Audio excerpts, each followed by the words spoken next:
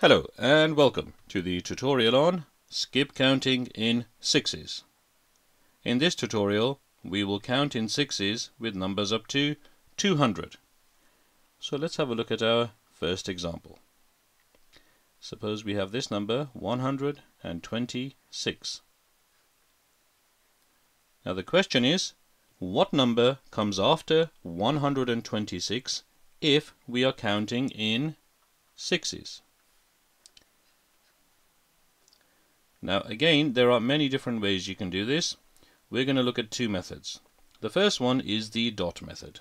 We're counting in sixes, so I'm going to put 6 dots here. 1, 2, 3, 4, 5, 6.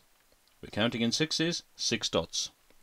Our starting point is 126. Let's start counting. 127, 128, 129, 130, 131 and 132. So the number after 126 when counting in sixes is 132. Now let's look at our second example. This time we've got number 174. 174. This time we're not going to use the dot method, we're simply just going to add 6.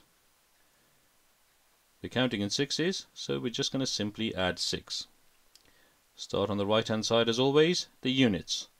What is 4 plus 6? Well, you know that from your number bonds. 4 plus 6 is 10. Put 1 here and 0 here. Now we're adding the tens. We've got 7 plus 0 plus 1. Don't forget the 1. Becomes 8. And the hundreds just remains 1. So the number after 174, if counting in sixes, is 180. Okay, to finish off with, we're going to look at a number sequence.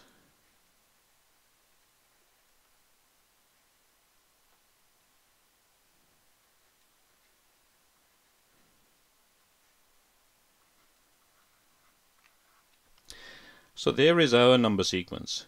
We start at number 150. There is our first blank, second blank, and the third blank. And we've also got numbers 168 and 180. Now we've been told in the question that we're going to be counting in sixes. So let's start with our first.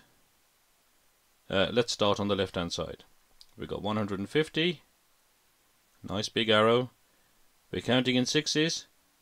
1, 2, 3, 4, 5, 6. So there are 6 dots. Our starting point is 150. So let's start counting. 151, 152, 153, 154, 155, and 156. So that's our first number, 156. Now how about the second one? I'm just going to erase this arrow at the bottom over here, and we're going to add. We're going to use addition for this one. So we're going to add 6.